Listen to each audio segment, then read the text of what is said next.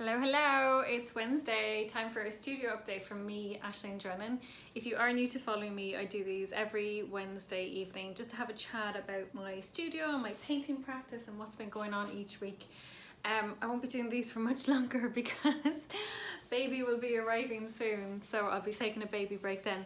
But this week has been really good, got lots of good painting done and kind of have pushed things in a different direction. So I'm going to show you now what I've been up to. So I finished this yellow painting yesterday, and you know, it's good, it's clean, pleased with it.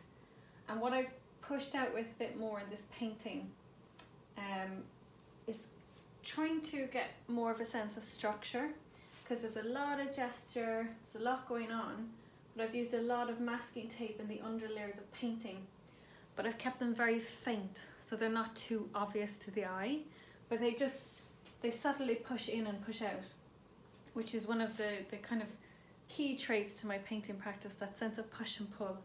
And also I've added in as a finishing mark these paint scrapes with blue, just again to add to that sense of structure in a space that has quite a lot of looseness about it.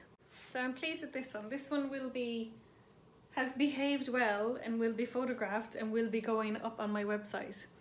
Now, however, if I move you over here, this painting has been such a great challenge and such a real, what's the word?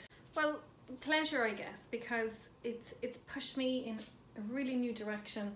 It's made me ask a lot of questions about my current painting practice, and it's just made me think quite differently about the marks that I'm applying and how I'm applying them. And this is what you want, because this is how you get development and experiment within painting.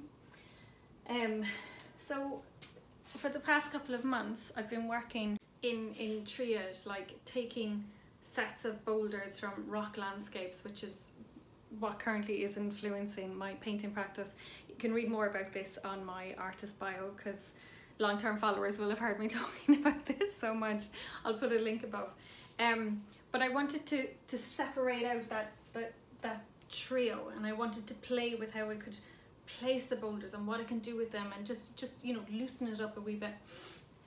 So this is sort of a starting point for this new direction of painting. But separating them out means, you know, you're thinking about the space and the balance very differently, and I wanted to still have a connection between them. So I've used these yellow marks in this painting last year as, like, you know, threading these boulders together, and they're very loose. There's a bit of wildness about them. I don't know how well my camera will pick them up, but it's like a lemon oil pastel that runs through each of the three boulders. And the reason I kept it quite light was because I didn't want it to stand out too much, so it's blending nicely into the background. I've added a lot of masking tape painting, so like here and down here and down here, so like it gives this, you know, very fine lines, very clear lines, painting lines, and again it's creating that balance between these ordered paint lines and paint blocking against these gestural marks and these wildness. It's kind of like a controlled chaos in a way.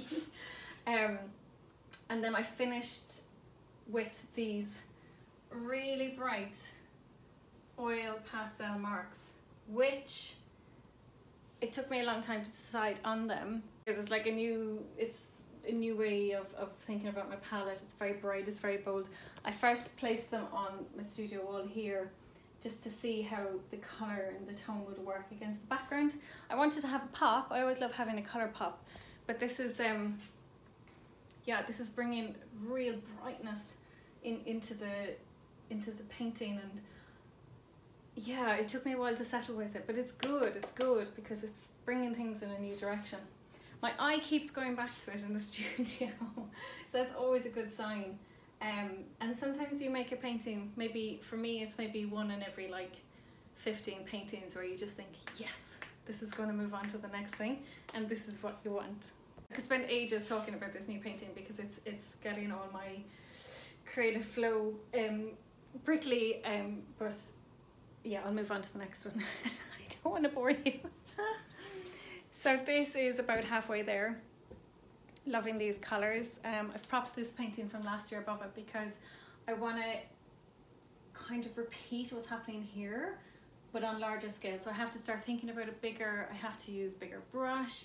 I have to think about the palette a bit more. I want it to be more more conviction and more confidence about it. So I'm going to work a bit more on this one tomorrow, but I like the way it's going. I like the palette, and it's good contrast to the yellow paintings, which are really loud and, you know, yeah.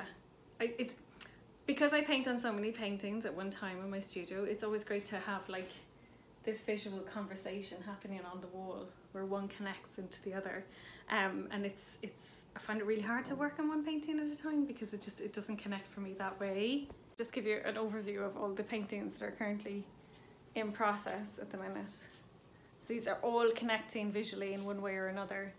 I didn't get as far as working more on this green one because I was becoming so consumed by the yellows, but I'm gonna do some more work on this week.